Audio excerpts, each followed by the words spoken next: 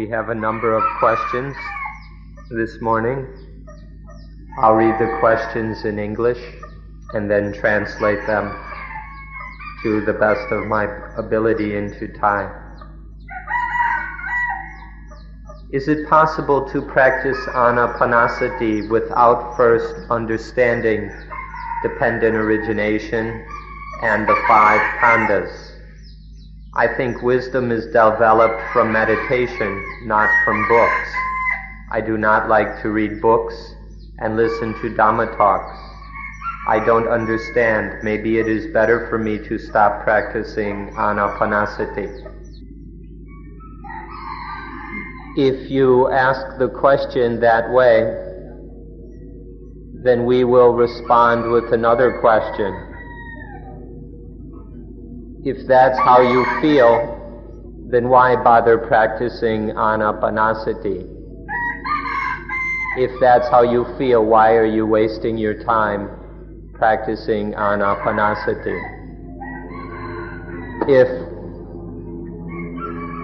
one is practicing anapanasati, one ought to know why one is practicing it.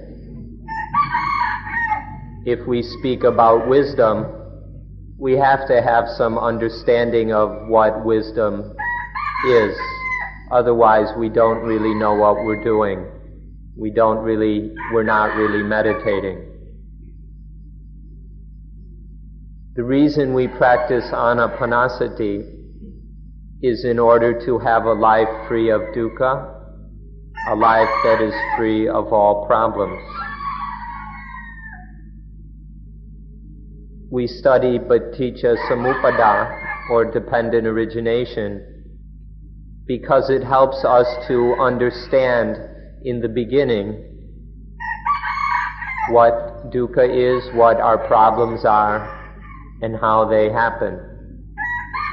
This is just for a start. It's not the end. But the more we understand what our problem is, the more we will understand how to meditate in order to solve the problem. So there's the understanding about what our problems are, what dukkha is, and there's the way of practice for dealing with those problems and eliminating dukkha.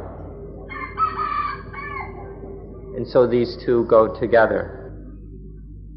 To put it a little more briefly, dependent origination helps us to understand ourselves, to understand our own lives. And then it shows us what we need to do in order to solve the problem of our lives. But at this point, we're still unable to solve that problem. And so we must also practice anapanasati until we have the ability to solve the problem. So we could say that understanding dependent origination is like our map that shows us where to go, where to walk. And then anapanasati is walking according to the directions of the map. The two must go together. You can't have one without the other.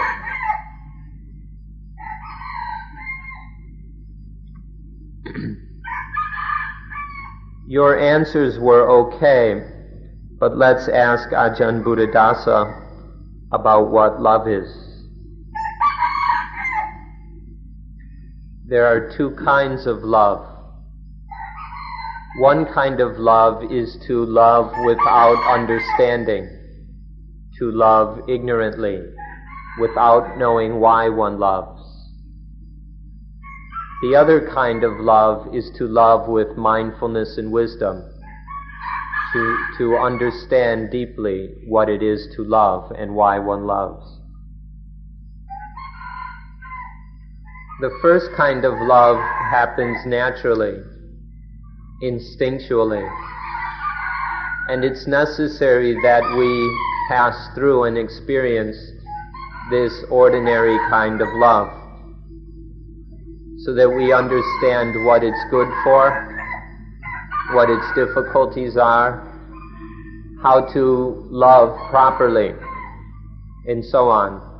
It's necessary that we learn through this instinctual love a number of things.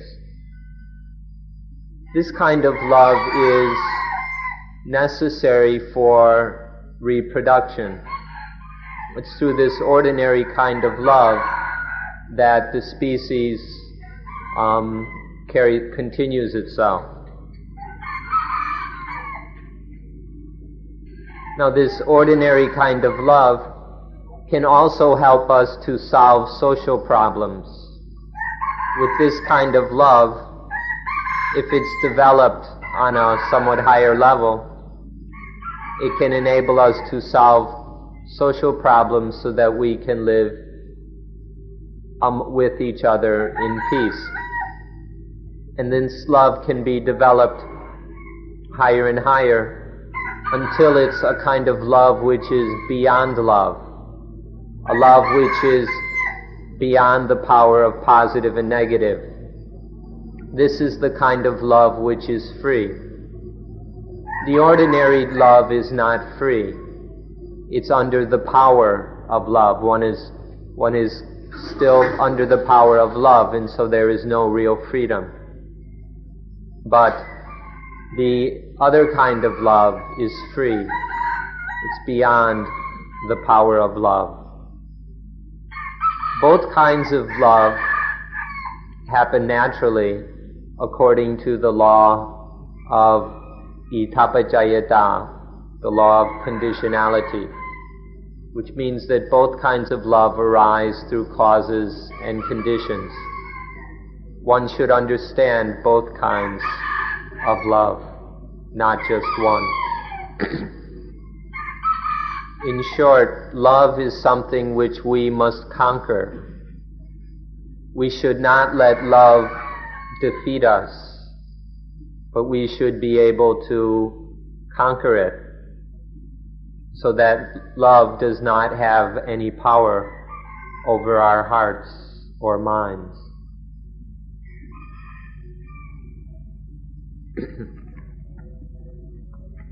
Okay, here we have a series of questions.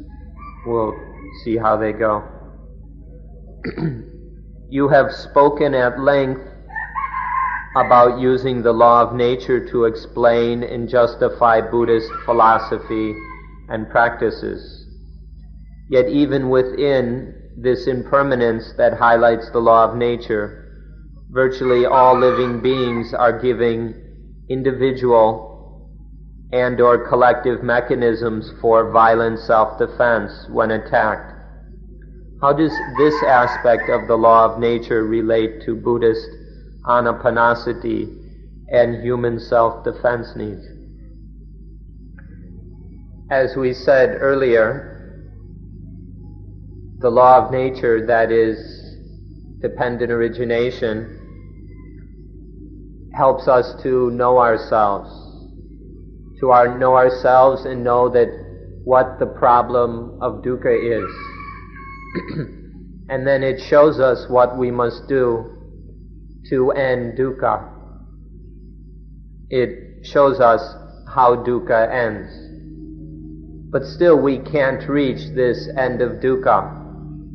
And so we must practice anapanasati. Anapanasati is the way to develop ourselves so that we can reach the end of dukkha. When we have reached this end of dukkha, then our problems are finished. There's no more problems left to worry about.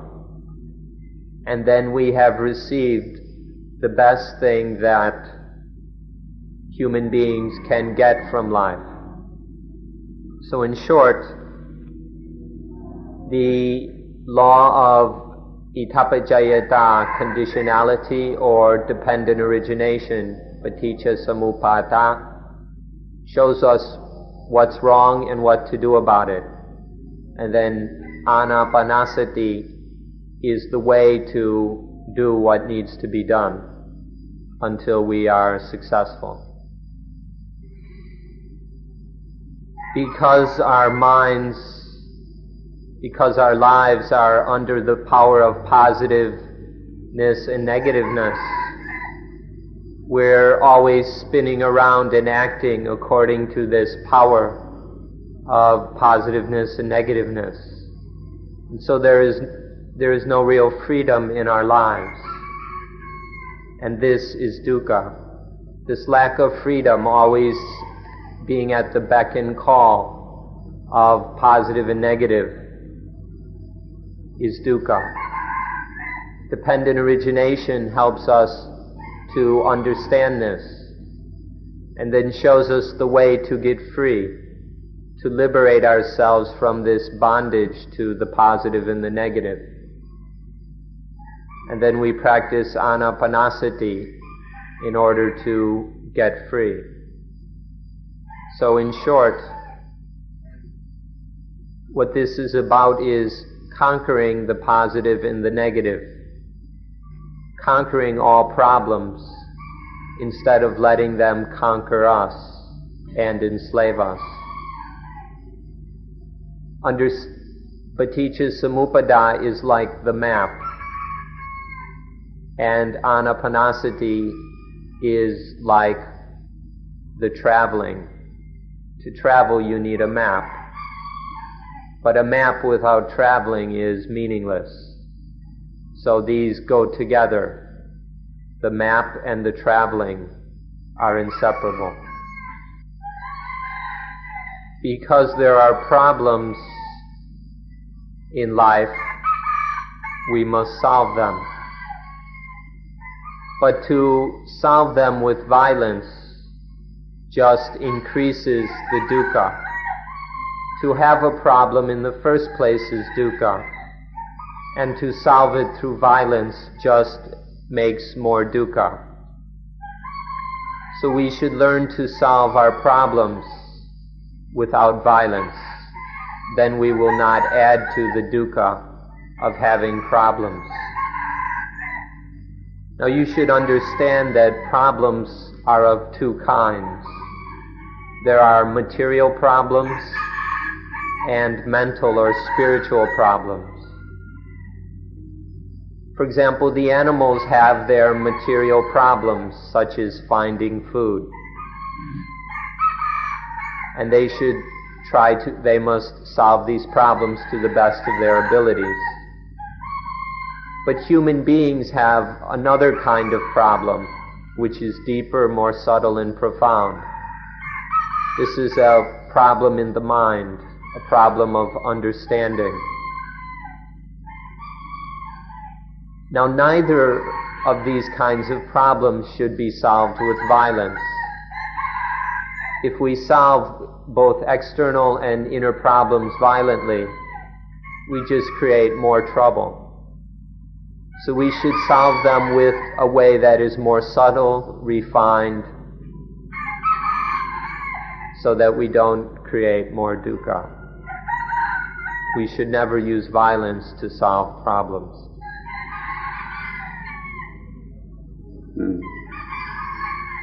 The question was, what do you do when personally faced with murder, rape, robbery, etc.?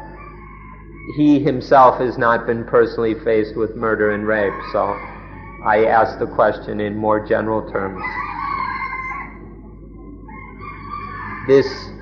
Once again, problems are of two kinds. There is the more more superficial, shallow kind of problem, which is external. And then there's the more subtle, profound problem, which is internal. That someone would try to kill us or rape us or something is of the first kind, the more superficial, shallow, material kind of problem. We should find the kind of knowledge and skills which will prevent such things happening to us. If we are intelligent, we will live in a correct way so that these things will not encounter us. But even so, even if they do happen to us, then we will find an appropriate way so that they are no danger to us.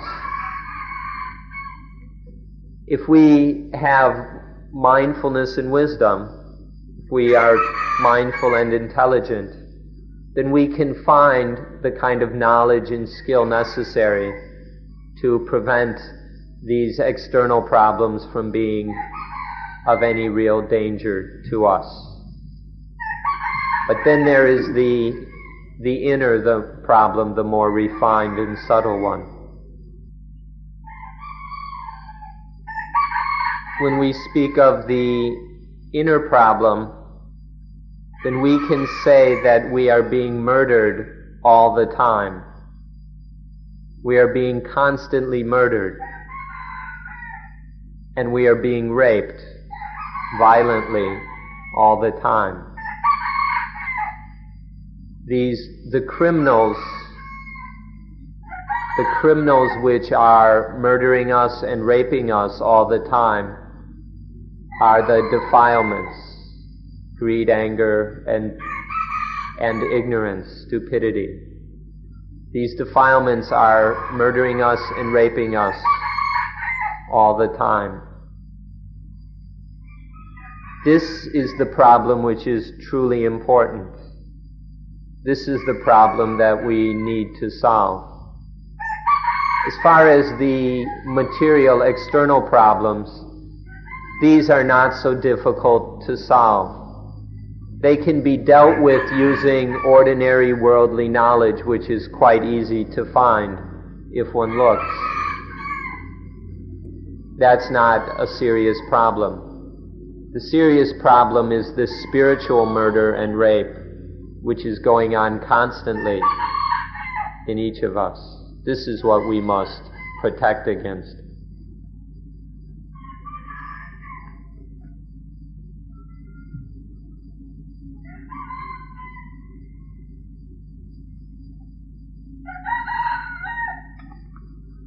Once someone has achieved enlightenment, what do they usually do with the rest of their life? I guess it wouldn't be their life, it would be the body's life. This question is the same as asking, what does the Arahant, who has ended all dukkha, who has put out all the fires of greed, anger, and delusion, what does the Arahant do with life? The answer to this is quite simple. We can base it on the records of Buddhist history. Certain of the Arahants, after conquering the defilements, then spend their lives traveling around, sharing the Dhamma with people, teaching and spreading the Dhamma, in order to help other people make an end of the defilements. Other Arahants didn't go around teaching, but they lived a quiet life of peace and happiness. Although they didn't teach much or at all, their way of living, the peace and happiness of a life free of defilements, was an example to others. And so although they may not open their mouths, when other people would see them, just seeing them and their happiness would encourage other people to get interested in Dhamma and living and practicing in order to have that peace and happiness. And then some Arahants would even would help somewhat with social problems, to the degree that it's appropriate for an Arahant to help with social problems, and also to the degree it's possible to help. They would help they would use their understanding of Dhamma to help address the problems of society. So, it's not really a problem to ask, what does an enlightened being do with their life? It's quite simple. One helps people. And there are these three ways to choose from. One is to wander spreading the Dhamma, carrying out the Buddha's wish so that people can be free of the defilements and dukkha. The second is to live a quiet, simple life of peace and happiness as an example to others. And third, to the degree that it is proper for a bhikkhu or monk or nun, one helps to solve the problems of society. But the genuine wish or intention of the Buddha was to work together to help, for everyone to help each other, to conquer the defilements so that there can be genuine peace in this world. The genuine intention, the true intention of the Buddha is to dedicate one's life to bringing genuine peace into the world.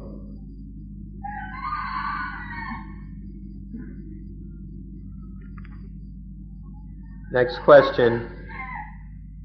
One may accept that one is not self, and only a combination of the five khandhas. But the same fact then also concerns other people. But it is natural that you are more interested in the five khandhas in your own body than in someone else's. Is it really logical to get rid of a self by the five khandhas? It is by the explanation of the five khandhas. It is not for me. The five khandhas is a way to understand oneself. To understand oneself on the physical, mental, and spiritual levels. Through understanding the five khandhas, we can understand all three of these levels and how they interact or are integrated. Further, in understanding the five khandhas, we understand that these khandhas are codependently originated. They happen according to the law of itappajayata, of conditionality.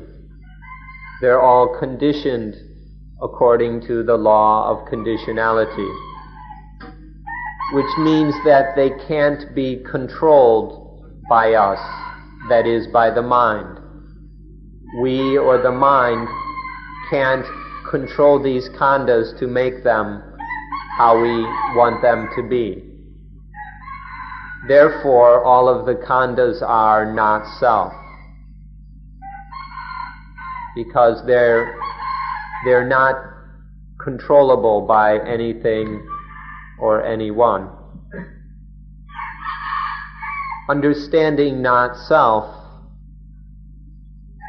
then one no longer needs to attach to any of the khandhas or any of life as self. And then there is no more dukkha. So we use the understanding of not self to solve the problems of the life which is not self. Life has always been anatta, or not self. But not knowing this, we create problems for life. And so we use the understanding of the five khandhas to understand that life is not self, so that this life, this selfless life, no longer needs any problems. So this is what the 5 khandhas are for. If we investigate it wisely, it's not just something we believe, but it's something so that we can remove all dukkha from life. If one continues to live according to atta or self, if one hangs on to self, then life will go astray and get lost. And there will be even more dukkha, more problems than we started with. Life isn't perfect when it begins, and through self we make it even worse. But through understanding anatta, we can free it of all problems. We are able to use the biological or evolutionary principle of the fittest survive, the fittest survive. We can use this here. We can use this principle in order to improve and develop the 5 khandhas so that they are truly fit, so they are most fit, which means they are appropriate, ready, proper, and fit for living in this world without dukkha. When the khandhas are the most fit, then there is survival. So we can use the understanding of the 5 khandhas in order to be the most fit, and then we will survive.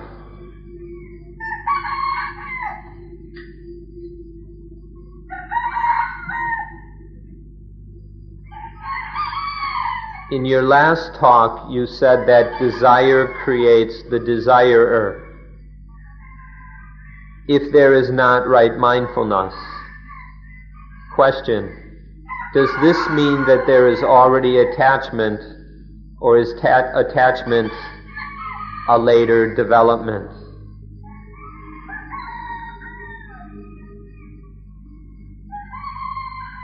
The question isn't so clear, but I'll translate it, see what happens.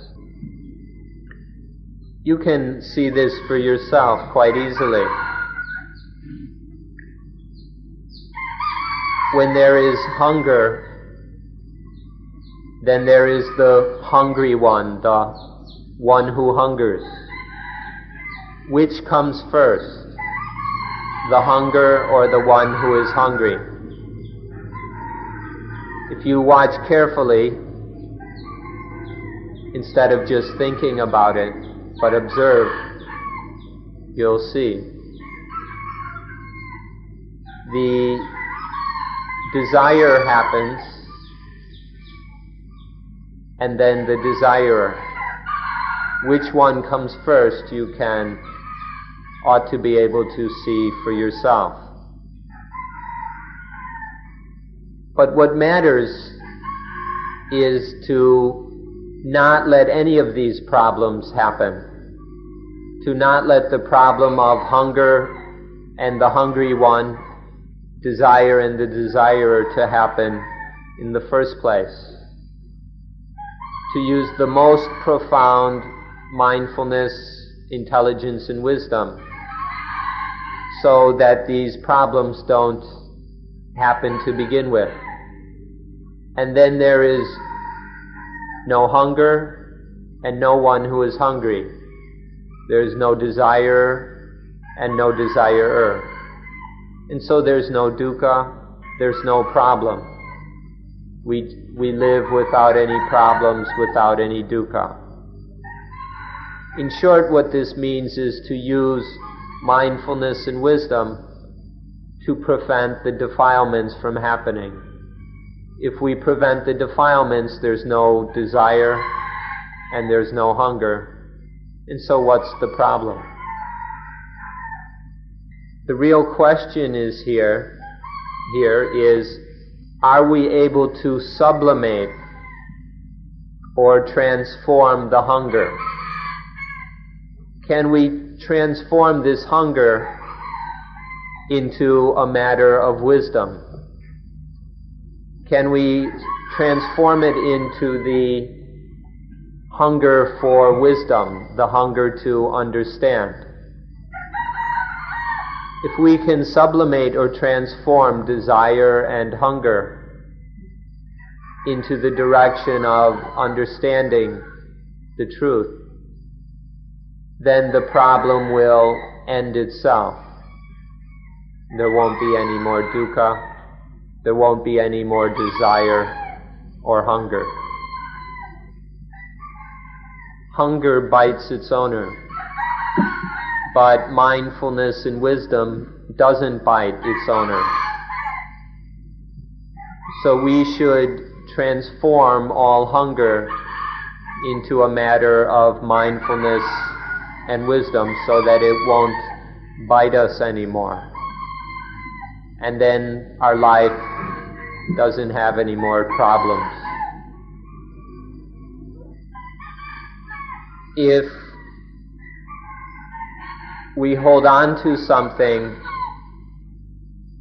or if you want to call it attachment, but it hasn't reached the level of attachment to self, then it's not a problem. But when we use the word attachment, we're always speaking of attachment to self, or what is called in the Pali Attava Dupadana, the upadana or attachment that makes us say me, mine, self, the kind of attachment that leads to us talking about self, to the concepts of self. Once there is attachment to self, then there is the problem. Then dukkha is full scale and complete. If there's no attachment to self, there isn't really dukkha, but still there are the natural difficulties and hassles of life, of the vedana and how to respond to things and so on.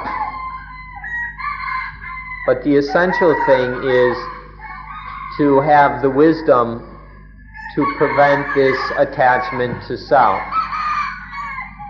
because that's where it really becomes a problem and dukkha. So our task is to live without this attachment to self. Another way we can speak of this is, how can life live with things that are not self? How can life live with things that are not self? If we understand this, then we won't have any trouble with life. To take life as being self is instinctual. It's a kind of instinctual understanding that we see life as being self. Even though it's instinctual, it leads to the problems that we have been talking about. So we must learn to transform this instinctual understanding into wisdom, into genuine intelligence. If we can transform or even sublimate the instinct of self so that it leads to the developed wisdom of not self, then we can bring about a reconciliation between the instincts in wisdom. They need not be in conflict, but we can take that instinct of self and for self-preservation and develop that so it's no longer just instinctual, but it's what we call a developed knowledge,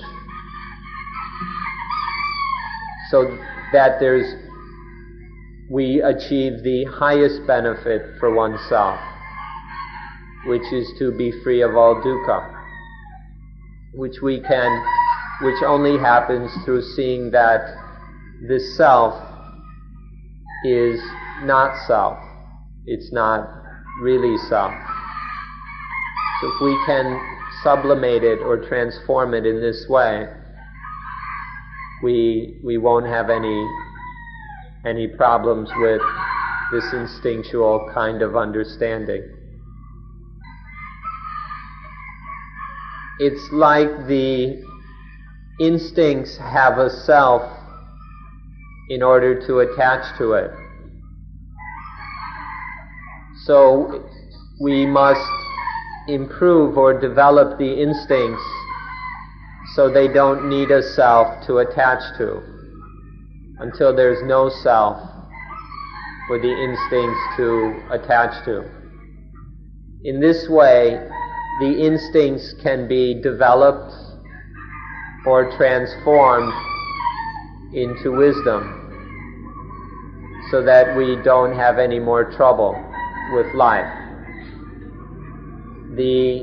What we thought was self is seen to be not self, and then there's nothing to attach to. And not attaching to anything, there are no difficulties or hassles in life.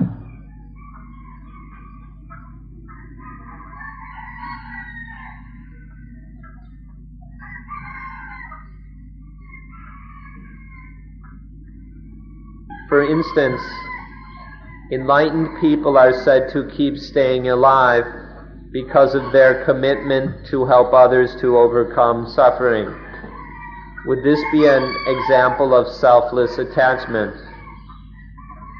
Or otherwise, what keeps the commitment from fading away?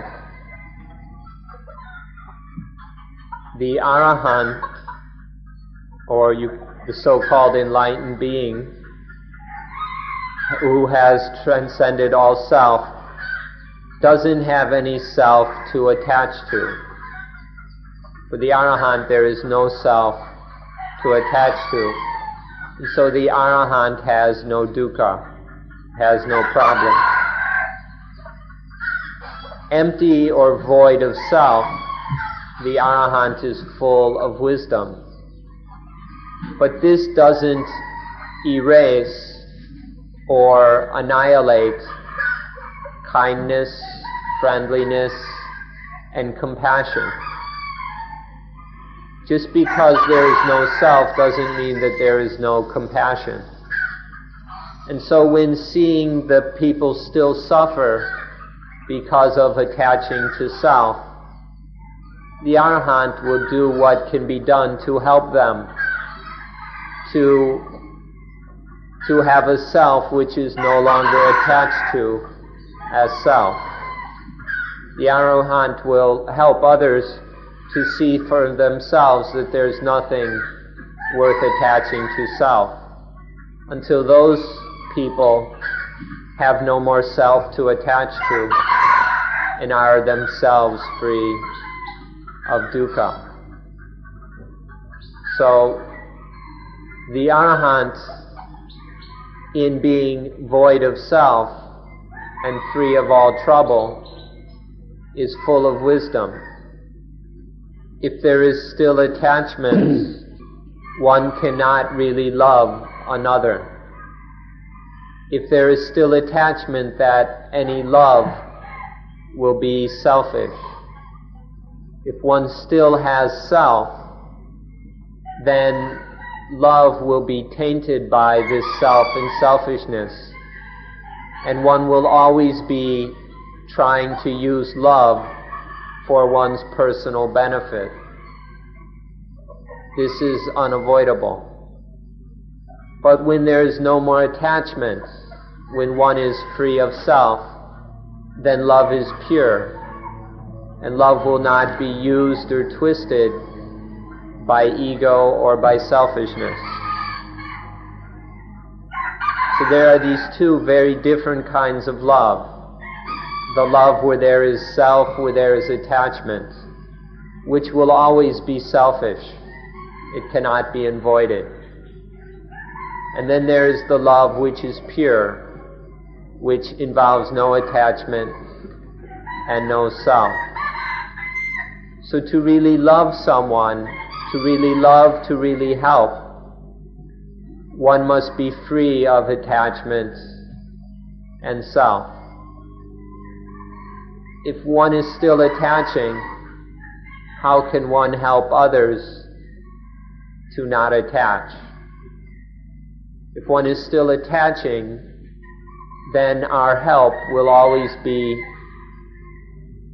mixed up with our own personal benefit and advantage. But when one has gotten free of all self, then one can truly help, because there is pure love. Be very careful not to mix up genuine love with selfish love, the love of attachment.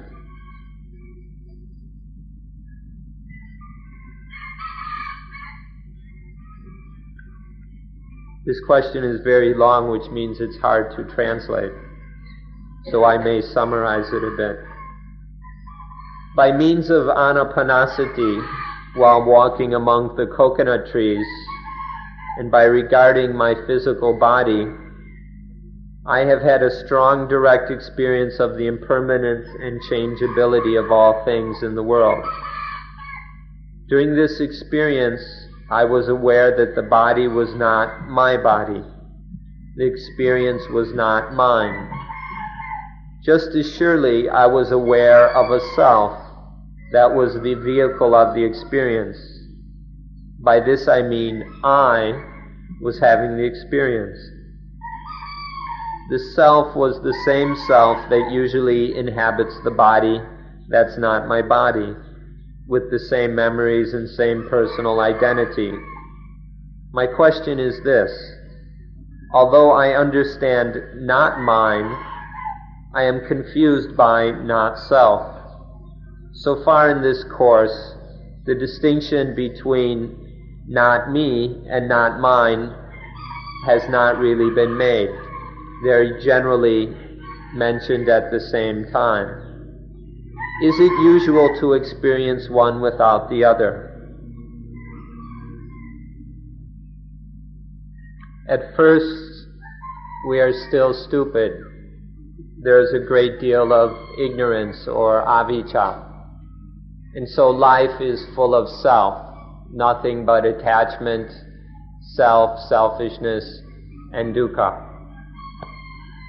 But then we learn from that attachment and that dukkha, and we become more intelligent until we reach a level that is we've seen the hassles and troubles of a life full of self. We've seen the dukkha of all that attachment. And then we reach the level that can be called the self of wisdom. At first, there is just the self of ignorance, or the stupid self. Then we come to a level of where there's the wisdom to live life correctly. And this can be called the wise self. And then through living correctly, further and further, we come to the stage where one sees that nothing is worth clinging to as self. There's nothing worth taking or to be self or regarding as self. This can be called the level of the self which is not self. So if we go through, we repeat this again. At first there's the totally ignorant self, the self that is full of dukkha because of attaching to everything. Then there is the self which is half wise, it has the wisdom to start living correctly in order to really develop. But there is still this feeling, this sense of being self. But then in the end, there is the self which is not self. If we still want to call it a self, we need to be clear that it is not really self. It is really not self. And this is the you could say, the self of perfect wisdom. The self which is not self. So there's the self that's full of dukkha and ignorance, the self that's half-wise and doesn't suffer so much, and then there's the self which is not self, the self of pure wisdom and no dukkha. Or to put it even more simply, at first there was the self which was totally self, 100% self. And then later we only had half a self. And then no self at all. And when there's no self at all, we don't have to ask questions like this.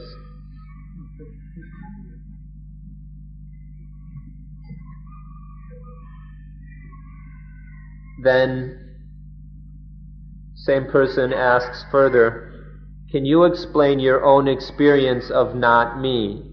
Or is it an inference you have deduced from your experience of not mine? After we have practiced anapanasati well enough, we have the experience that all things are impermanent, have the inherent quality of dukkha, and are not self. We see that every time there is the experience or feeling of self, that dukkha bites us. Seeing this, we live carefully, mindfully, not giving any opportunity for this feeling or experience of self to happen, so that it can't bite us.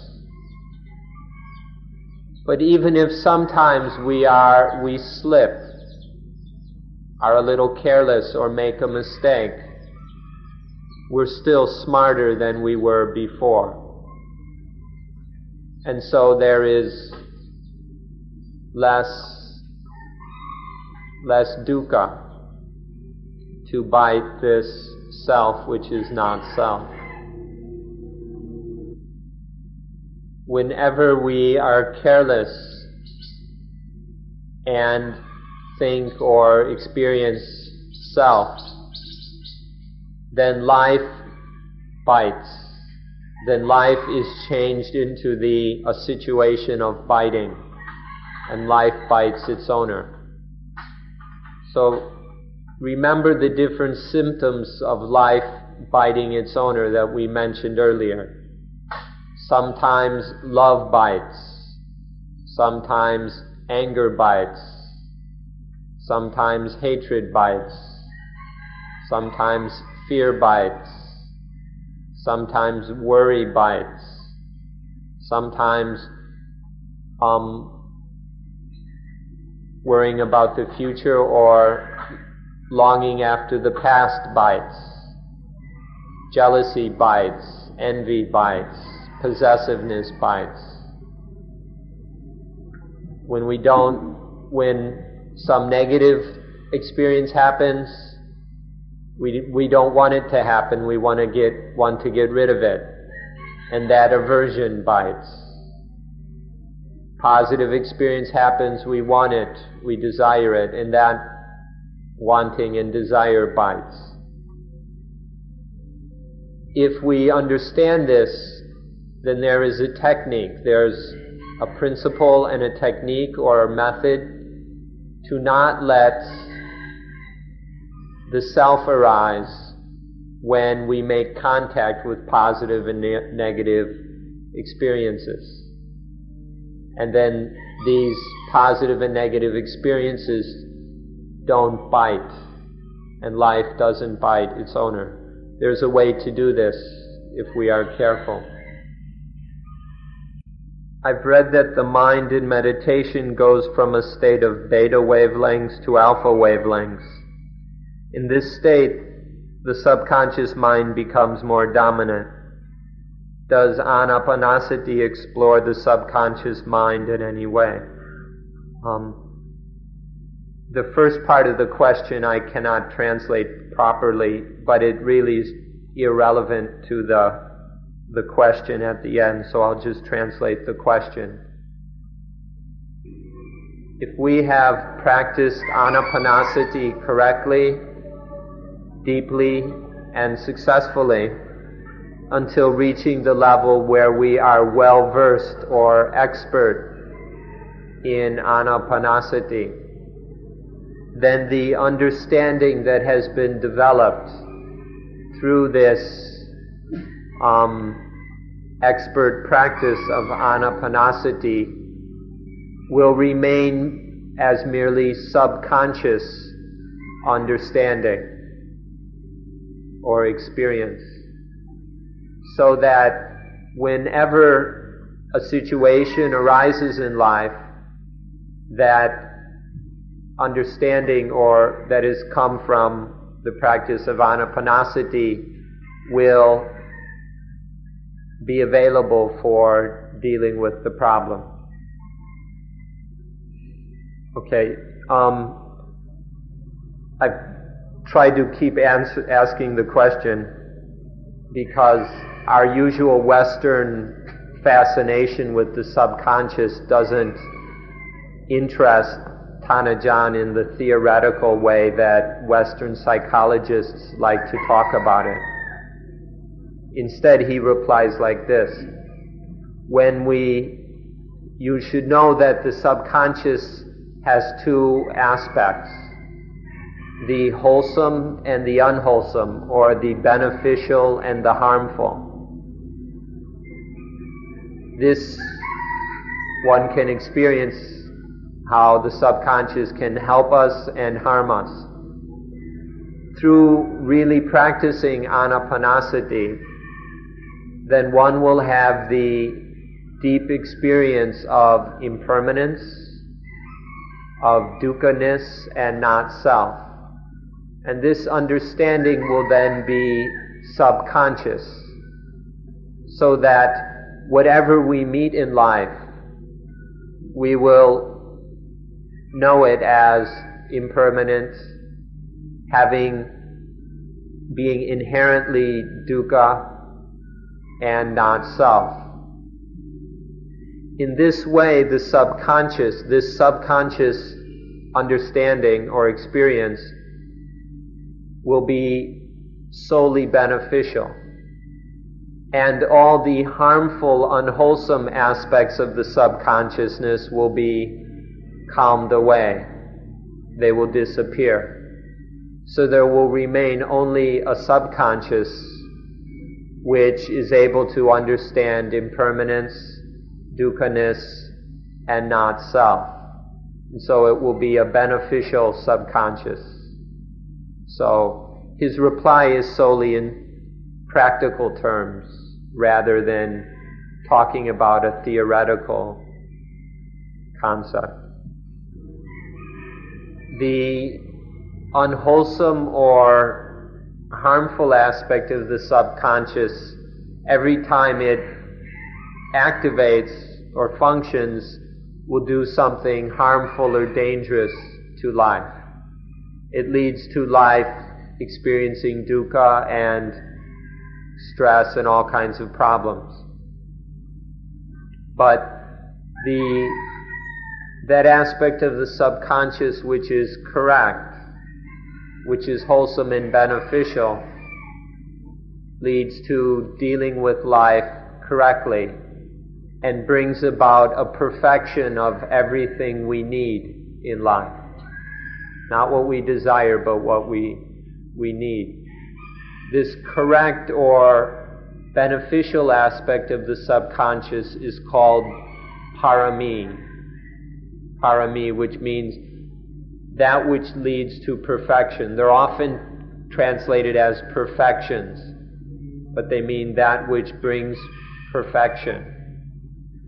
The unwholesome, harmful aspect of the subconscious is called the anussaya, or the defiled tendencies.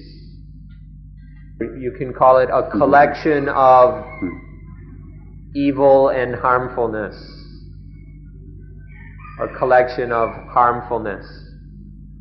The other is a collection of that which is useful and healthy and beneficial. If we understand the subconscious in this way, it will make it easier for our study and practice.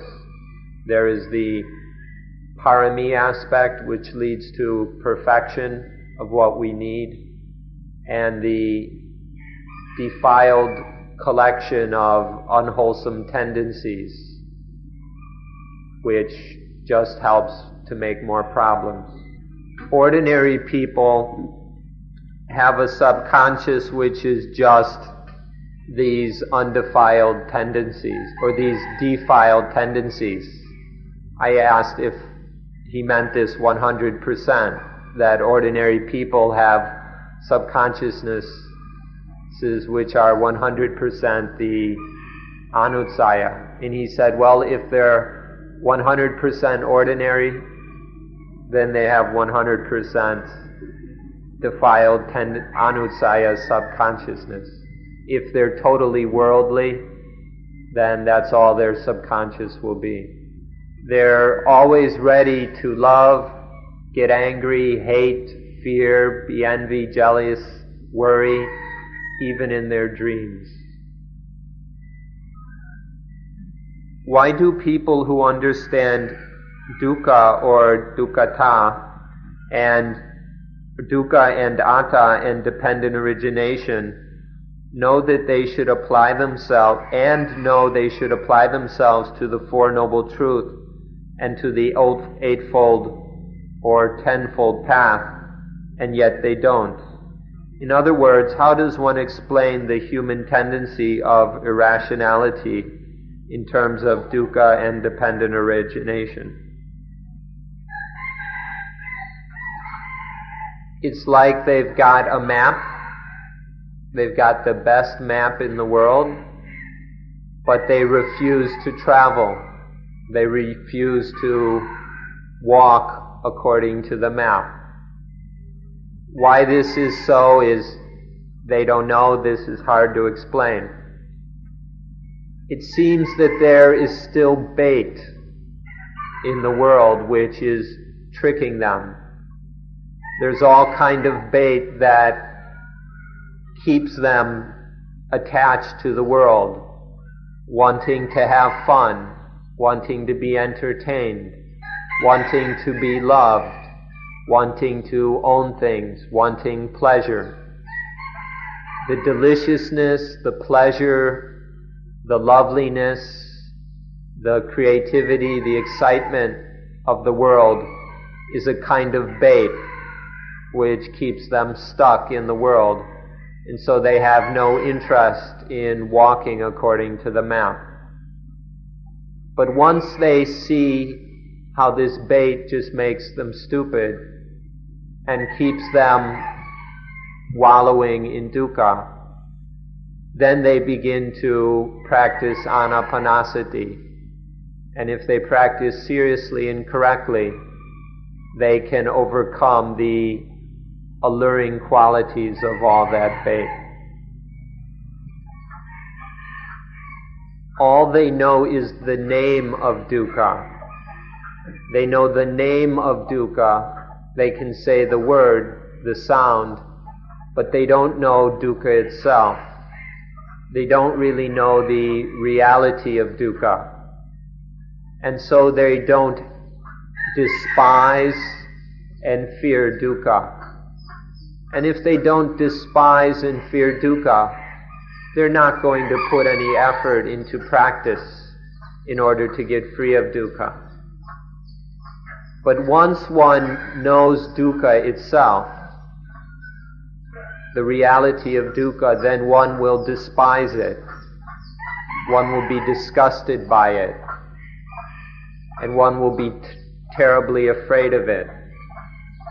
And then one will practice very seriously to get free of dukkha. Once you really hate it and fear it, you won't mess around and play any more games with it. You need to recognize that dukkha comes in both forms. There are the positive forms of dukkha and the negative forms of dukkha. You probably only pay much attention to the negative kinds of dukkha. It's easy to hate and fear the negative forms of dukkha. But most people don't give any attention to the positive forms. People are still infatuated with things. They still want to have fun with things, with the positive forms of dukkha. They even volunteer. People are totally willing to experience the dukkha of positive things because they're so infatuated and obsessed with these things.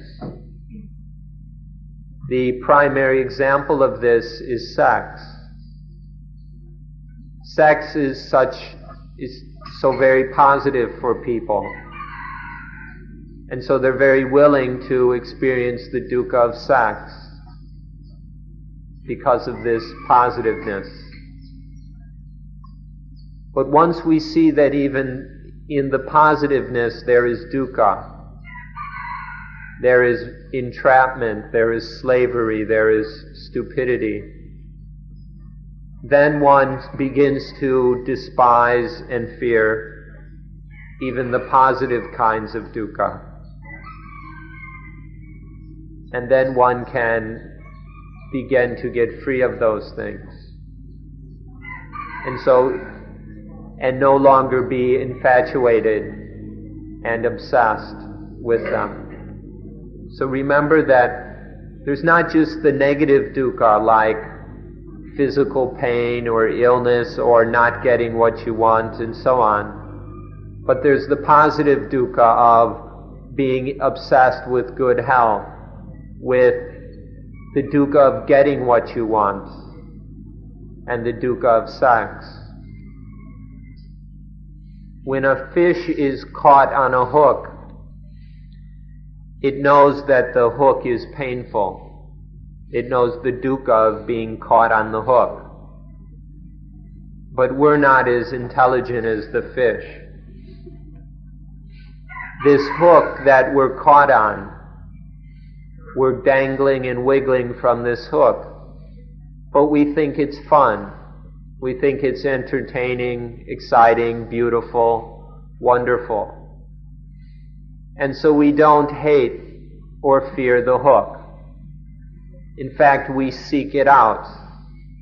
And we pay lots of money to get hooked. The fish isn't like that. It knows that the hook is dukkha. It hates and fears the hook. But we're not like that. We have no hate or fear for the hook. And so we continue to dangle and wiggle from the hook. So, last of all, thank you. Time is up for this morning.